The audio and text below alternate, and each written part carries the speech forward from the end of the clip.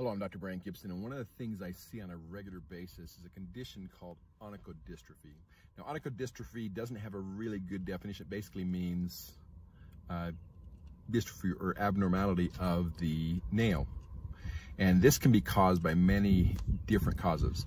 You can get conditions where you get thickening of the nail. You can get conditions where you get splitting of the nails or pitting of the nails or crumbling of the nails, softening of the nails. All of those can be forms of onychodystrophy. And there are multiple different common causes of these onychodystrophies, and they're all treated differently. We've talked about onychomycosis, fungal toenails.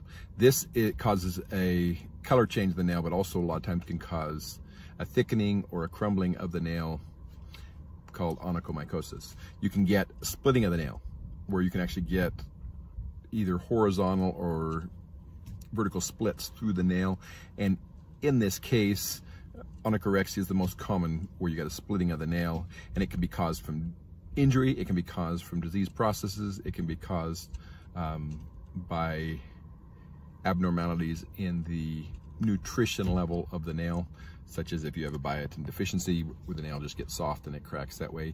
It can also be caused from trauma. Say ballerinas commonly will get a splitting of the nail, or if you're doing certain sports like soccer, you can actually get splitting of the nail. You can get dystrophy from traumatic type injuries, dropping something on your toe or hitting the toe against the wall or a door frame or a bed frame.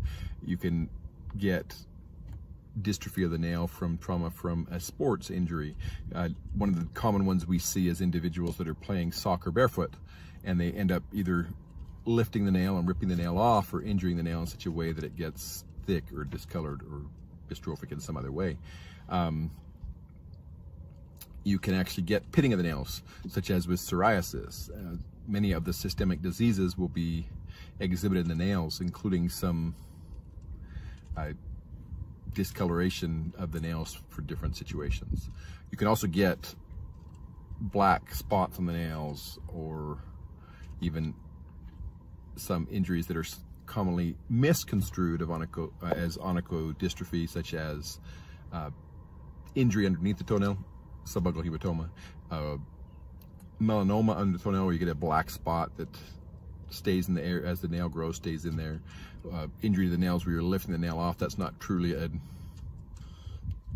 onychodystrophy, it's just some other injury to the nail that usually requires trimming or other treatments. So if you have onychodystrophy, if you have an abnormality of the nail, it is important to find out what the cause is so you can treat the cause. If you treat the cause, a lot of times the onychodystrophy, the abnormality of the nail, will resolve. This is Dr. Brandt Gibson, and this is your Podiatry Tips Day 349. If you would like additional information, or if you're saying, okay, I have a problem with my nail, you're welcome to follow us through our YouTube channel, or you can actually look at utahfootdoc.com and you can reach out to us, and most of the time I can give you some options that you can do at home.